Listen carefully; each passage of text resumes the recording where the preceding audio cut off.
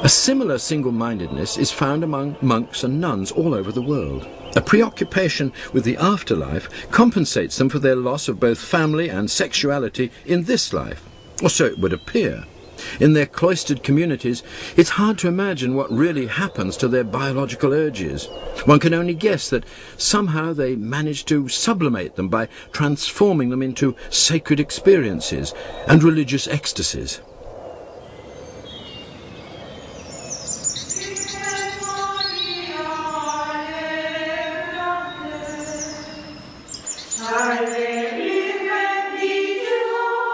For nuns, it's possible to experience an emotional substitute for married life.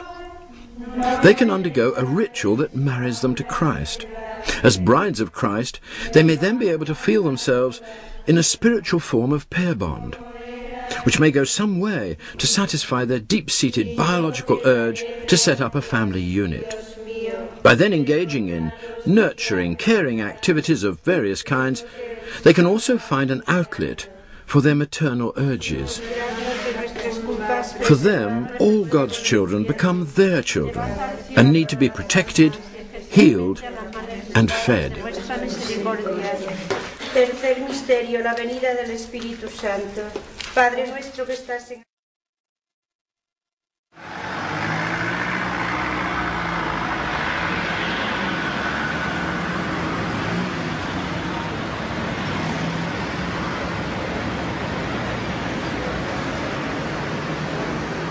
This is the Salvador Dali Museum in Figueres in northeastern Spain. Salvador Dali, the famous Spanish artist, and his wife Gala had a very strange sexual relationship. They were very remote from one another. He lived in his house on the sea, she lived in an inland castle, and occasionally one would go to the other. In fact, in their later lives, the most intimate moment they shared, really, was when he drove her in his Cadillac around the grounds of her castle, but that was just after she had died. Now, bearing in mind their strange sexual relationship, it's not surprising that when Dali invented what he called his own personal perversion, it too lacked intimacy. He called it cledalism, and in it, the man and woman were able to reach simultaneous orgasm without touching one another. In fact, they could even be in a separate room. Now, all this is very odd to us today, and yet many human beings in modern times have lived adult sex lives in which there's very little physical contact with other people. Increasingly, we're seeing solitary sex.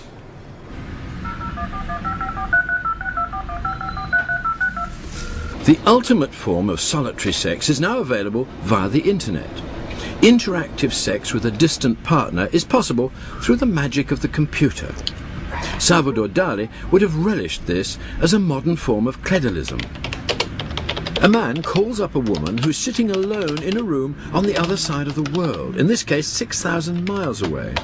She appears on his screen and then responds to whatever request he taps onto his keyboard.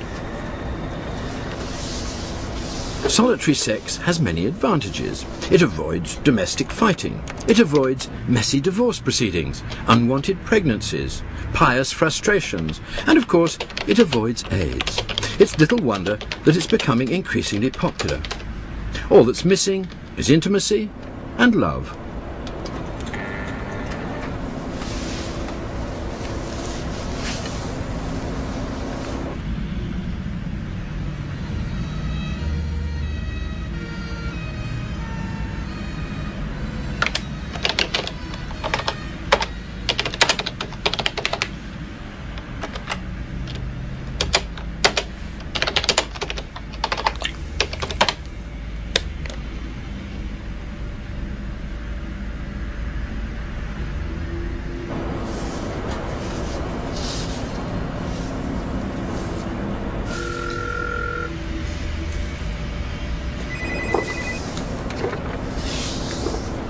Hello. Hi, is this John? How much more do you want to see? Lots more? I don't want to burn out your monitor. Solitary sex may have its appeal for some, but the truth is that even today we remain an essentially pair-bonding species, programmed to fall in love and set up family units. Our modern lifestyle may make this difficult, but it remains our genetic heritage, and sooner or later most people are going to feel the urge to pair off. If in the crowded conditions of city life this is hard to achieve, then special measures may have to be taken to aid the process. This is a singles convention in the United States, where everyone present is seeking a mate and has come here specifically to find one.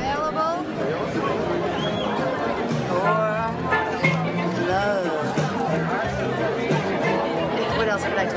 It's hard. I just met you. It's very hard for me. Boy meets girl should happen naturally, almost by accident, but if it doesn't, then events like this can come to the rescue.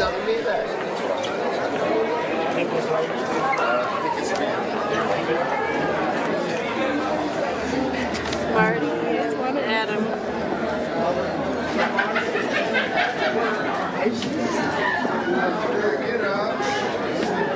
Everyone fills in a form describing their personal details, and then they all eagerly await a response.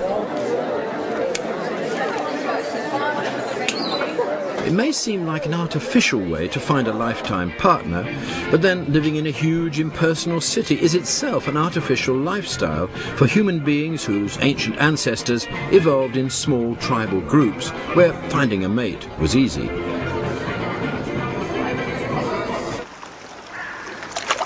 Another kind of problem exists for those who live not in overcrowded cities, but scattered out thinly over vast areas. This is Finland, one of the largest countries in Europe, but with one of the smallest populations. In the icy landscapes close to the Arctic Circle, the population is so spread out that there's little chance of a casual meeting with the partner of your dreams. So again, something has to be done to help the pairing off process. The answer is the Summer Lavatansit, which may look like a simple local dance party, but which is in reality a serious mating ritual.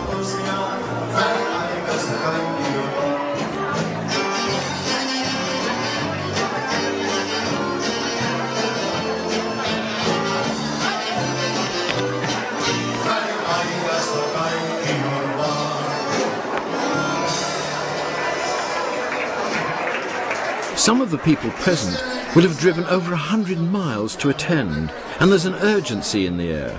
Men approach women and with barely a word exchanged, they start to dance, testing one another for any favourable reactions.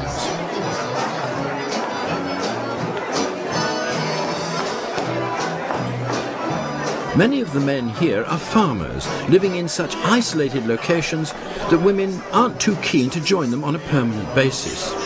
But as with so many human beings, the overriding concern is to find a marriage partner and establish a family unit, no matter how difficult this might prove to be.